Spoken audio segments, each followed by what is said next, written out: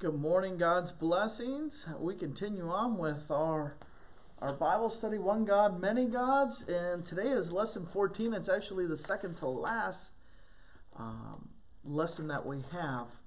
So stay tuned. Next week we're going to announce what we will be continuing on with. But lesson 14 is we're going to look at the religion of Rastafarianism. And so this little sheet right here is in the bin underneath the portico. You can also download it via our website underneath Sunday School. And so we're going to take a look here. But first we are going to begin by having a prayer. So we pray. Lord God, Heavenly Father, thank you for today. Thank you for the opportunity to gather around your word and also the opportunity to learn about a religion that is apart from you, Lord. Help us to be able to give a defense for our faith in you with gentleness and respect. We pray this in Jesus' name. Amen. So, Rastafarianism, as we know it, and how they came to be, is very interesting. So it emerged in Jamaica just after a man named Rastafari Makanan, I don't know if I pronounced that correctly, became Emperor Haile Selassie of Ethiopia in 1930. Okay. So we're gonna look at our page here, and we're gonna go through the history and teaching. So, Rastafarian has its roots in the Black nationalist movement begun by a Jamaican named Marcus Garvey, who lived in 1887 to 1940. In 1927, he announced that in the future a leader would emerge from Africa who would deliver the black urban masses. 3 years later, in Ethiopia, Rastafari Makanan was crowned Emperor Selassie and given the title King of Kings, Lord of Lords, His Imperial Majesty of the Conquering Lion of the tribe of Judah, elect of God. He was seen as many by Jamaicans as a great liberator of blacks, but eventually his admirers would identify him in messianic, if not divine, terms. A new religion was thus spawned, named Rastafarianism, after the original name of Emperor Selassie. Many of the founders of this new religion would wind up in the United States in the 1960s and 1970s. They would be instrumental in providing the ideological backbone to the black nationalist movement in America. This would eventually spawn the Nation of Islam, which shares many similarities with Rastafarianism. There are probably about 1 million Rastafarians across the world today. Only about 5,000 live in America. Many Rastafarians believe Selassie is still alive today, and thus they acknowledge him as a supreme being. Rastafarianism, and even more so the Nation of Islam, asserts the superiority of what it calls the black race. Because whites are largely responsible for bringing blacks out of their African homeland to places in the West like Jamaica and the West Indies, Rastafarianism reserves a special hatred for the white race.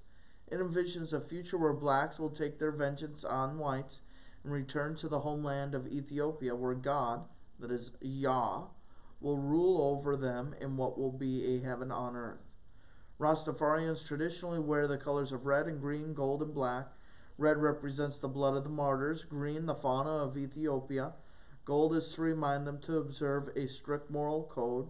This moral code demands that one may not desecrate the body, keep it from eating pork and shellfish, desire and strive to ultimately unite the world under the governance of Yah, and so on. Some aspects of Rastafarianism are now making a comeback and have become popularized. This is primarily due to the influence of reggae music, dreadlocks, and the consumption of marijuana, both part and parcel of Rastafarianism, and are now part of popular culture.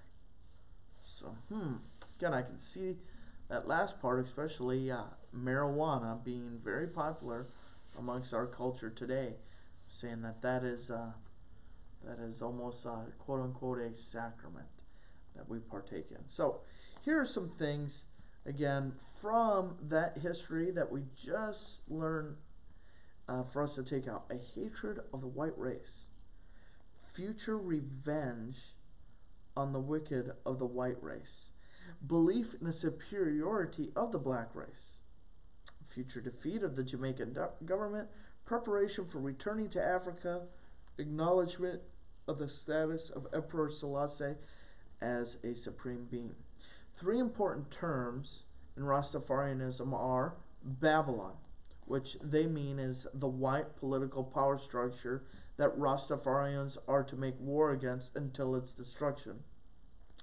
I and I, a concept of unity of divinity found within everything. Yet Selassie is paradoxically a supreme being. So they would say that everything is a god then, technically. That there's no separation between creator and creation, that we can see the creator is in everything. And then Yah, the Rastafarian word for God. So how such a bizarre religion, how did that come to be created?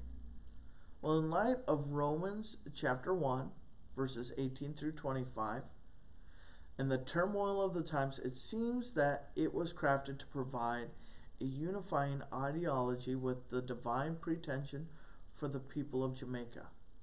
In many ways, Rastafarianism is a religion that seems to identify itself vis-a-vis with Christianity, which Rastafarians in the Nation of Islam would call the white man's religion. Discuss ways in which a Christian could respond to this charge. I could think of one right off the top of my head, that when we look at the prophets and how they speak about how about the Messiah, how the Messiah is going to gather all nations to themselves. The nations are going to come from afar. We see Jesus even speaking not in terms of skin color, but purely about all people. Even the apostles, St. Paul writes, every knee shall bow and every tongue shall confess. We don't see the color of skin. God doesn't see the color of skin. God sees the whole world and sinful people that need a Savior.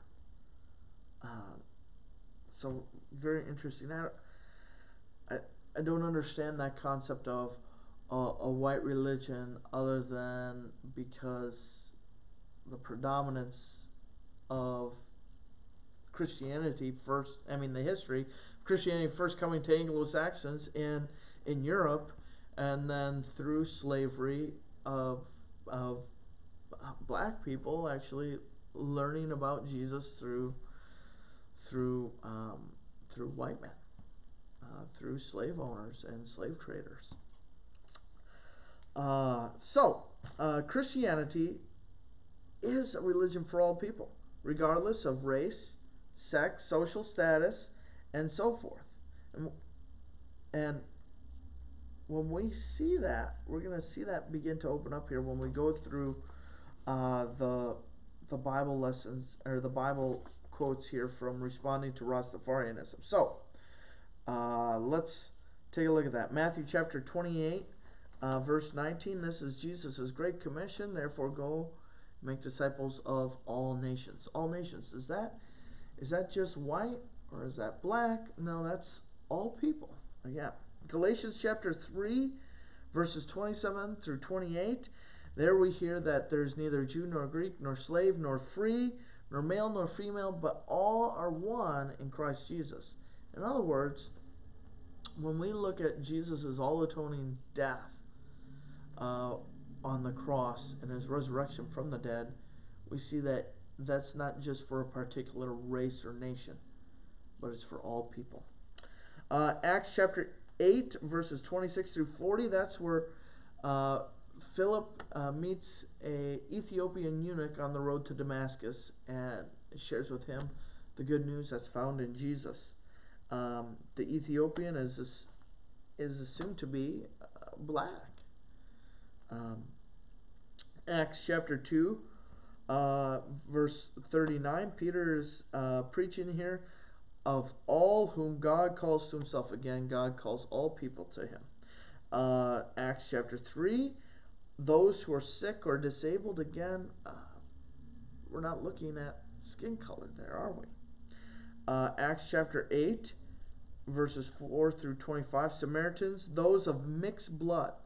I mean, those were people that were actually hated by full-blooded Jews.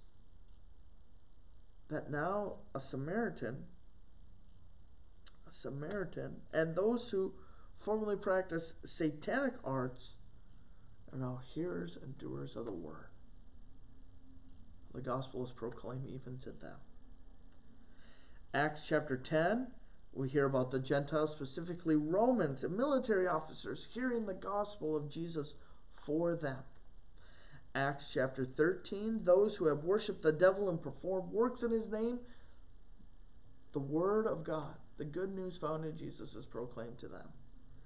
Acts chapter 16, a wealthy Gentile businesswoman hears the good news of Jesus for her. Acts chapter 16, a jailer and his family. He was about to commit suicide, and yet he heard the good news given for him. Acts chapter 17, an intellectual elite hears the good news. Acts chapter 21, the Jews hear the good news of Jesus for them. 1 Thessalonians 1, pagans and idolatrous worship, idol worshippers hear the good news. See, the good news of Jesus is for all people. It's not for whites. It's not for blacks. There's no superiority in race with God. He sent his son Jesus to die for all of us. And when we also then speak in love and gentleness with one another and see each other as one that is precious in the eyes of God, one in which God sent Jesus to suffer, die, and rise for.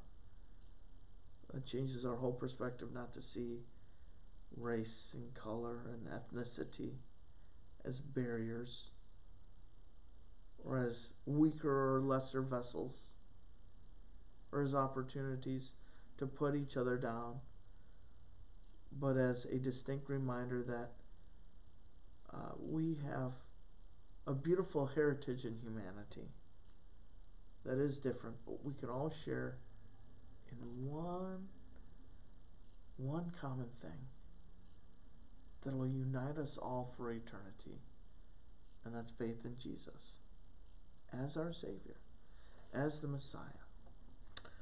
Rastafarians have authoritative texts. They look at the Holy PB, which is known as the Black Man's Bible. Again, there's this weird division in that way. The real authority and major figure, though, is Selassie, the Supreme Being.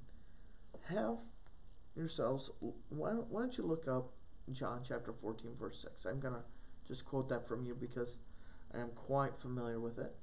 That's where Jesus is talking to Thomas and to the rest of the disciples.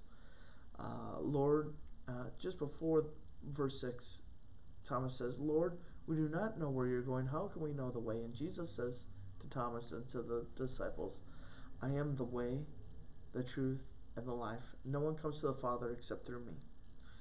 So there is no other supreme being in heaven and on earth that has been born or will be born than Jesus Christ himself. So, in other words, Emperor Selassie is not the supreme divine being. Jesus Christ is. And that is a very dangerous thing to put the creature, just merely a creature, into a divine position. And then lastly it says, the work of Christ by virtue of his person trumps Selassie. This is the appropriate Christian response to Rastafarianism. So, very interesting again, sharing our love, pointing to Jesus as the greatest and best news, and sharing our love and looking at each other, not in the context of race or color of skin, but as one that Jesus suffered and died and rose for. Would you pray with me? We pray. Dear Heavenly Father, you sent your Son to seek and save the lost, and to be so that the world might be reconciled to you. Give us courage to proclaim this message to all who have not heard the message of total liberation. We ask this in the name of your Son, who lives and reigns with you and the Holy Spirit, one God, now and forever. Amen. Blessings on your week, and Lord willing, we'll see you next week as we talk about our last session, and that is atheism. Look forward to discussing that with you. Take care. Bye-bye.